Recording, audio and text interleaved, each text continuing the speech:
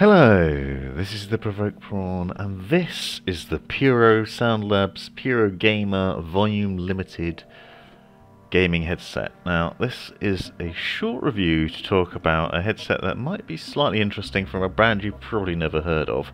It's a wired gaming headset that works with console and PC and your mobile, because it comes with a USB and 3.5mm jack connection, so you can choose between the two, and it's quite cool because it's actually connected to the cable, so it's easy to choose between those and have them both at the same time, so you don't have to plug one in and remove the other one. They're always there. It also has a interesting design to it that includes a really tight fit, as you can see, an adjustable headband that adjusts in size, but the ear cups don't twist much, so it really feels quite clamped to your head. It has these protein leather ear cups and a detachable bendable microphone. That's this really funky blue LED light on the end of it. The microphone is reasonably capable and does a pretty good job, as you can see, and it's a plug and play headset that has a little control box on it that allows you to mic mute and adjust the volume really easily. It also has this weird little blue LED on it that flashes constantly when it's on for some reason. I don't know why they've designed it like that, it's really annoying. But it's plug and play, which means there's no software or drivers to install or download, so it's really easy to use in that way.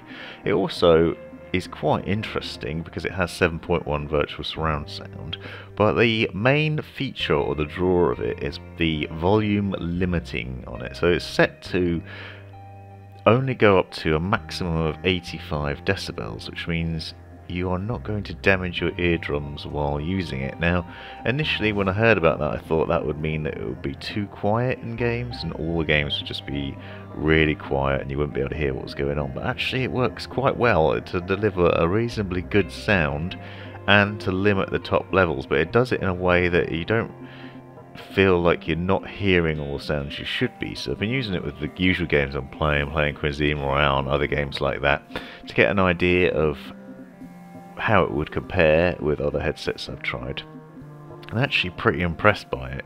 It limits your sound levels, so a really good example of that is the boombox in Cuisine Royale is ridiculously loud. Now, if you've not played, you won't know, but there's a musical boombox that you can carry around with you in the game that you can turn radio stations on. With other headsets, it's painfully loud, it's really loud. With this one, it isn't.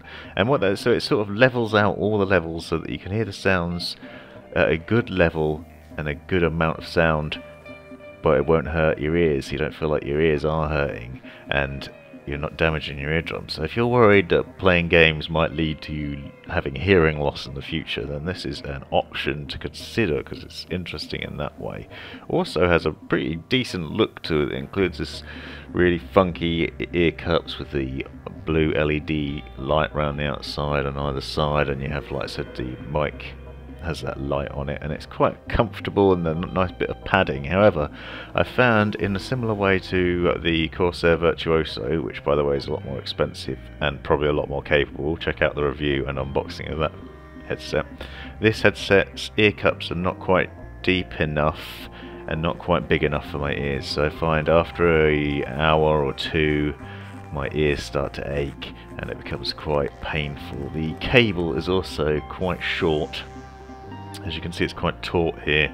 It's basically going down to my PC, which is only just behind me, and I've had to sit right close to my PC in order to do this video.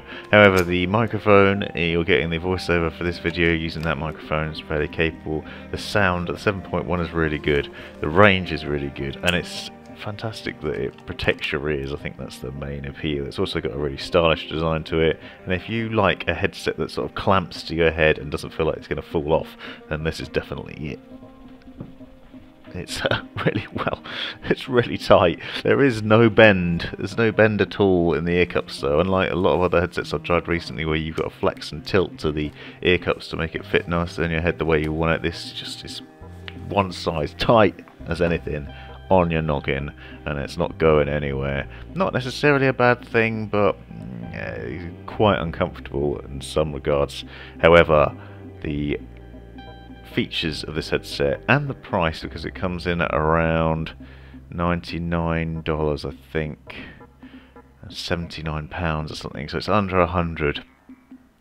Obviously that's going to vary depending on where you're purchasing it. It means it's actually pretty feature rich. The ability to use it on other devices as well, because you have a 3.5mm jack, so you can plug it into your Switch or your phone or console, so it'll work on other things. And plug and play will just plug in straight into your PC, no software to mess about with, just default sound, and it's pretty good. It's 50mm drivers, deliver a really good rich sound experience. Hope you enjoyed this video. Be sure to check out the unboxing to get a closer view of what the headset's like and what it looks like, and all the different close-ups of that and the inside of the ear cups. Thanks for your time. This has been the Provoked Prawn. Hope you found this video useful, interesting or hilarious. Be sure to subscribe and check out these other videos, as well as taking a look in the description for links and information you might find useful. Let me know in the comments if you have any questions or anything you'd like to see extra about this, and have a great life.